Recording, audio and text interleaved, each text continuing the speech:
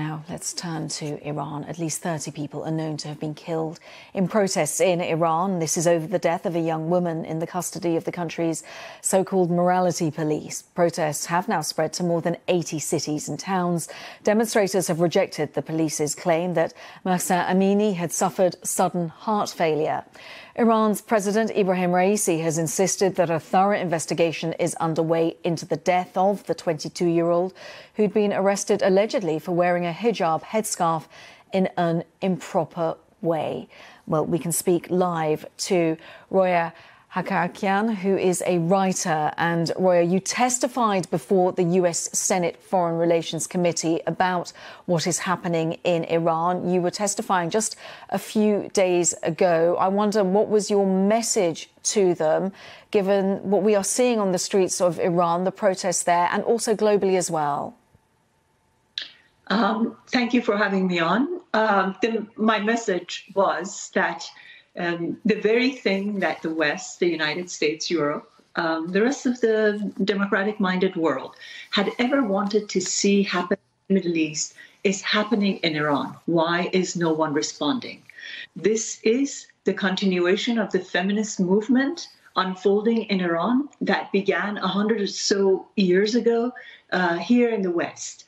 And women in Iran are asking for choice, are asking for the freedom and egalitarian values that the West has stood for and it has tried to cultivate in the rest of the world. Well, they've taken to the streets and they're demanding those very values. Where is Europe? Where is the United States? Why do they continue negotiating with Iran at a moment when the morality police, the Revolutionary Guards, are cracking down and arresting and imprisoning the protesters and have shut down the internet? Why does that go on? And that was my message to the Senate, that I think if we fail to support these protesters, if we fail to support these women, then we're practically saying that democracy belongs to the West and everybody else in the world can continue to live in darkness.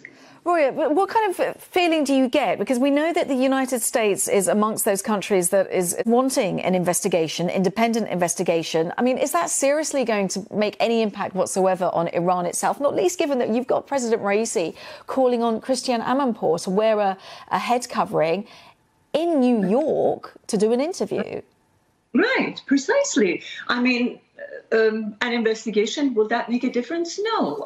There are CT scans of Mahsa Amini's skull that have been leaked out that show fractures to her skull. How many 22-year-olds suffer from heart attacks in this world who are perfectly healthy prior to it? What I'm trying to say is the West can no longer afford to have double standards when it comes to treating, its own neighbors and its own other fellow Western nations, and have a set of different standards when it comes to dealing, with folks in the Middle East and countries beyond sort of the Western borders. Iranians are out on the streets. Iranian women are not burning American flags. They're burning their hijabs. They're asking to be treated as equal citizens. They're asking to have the right to dress as they wish.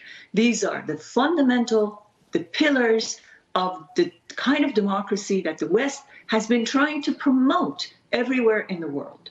And it has taken root in Iran.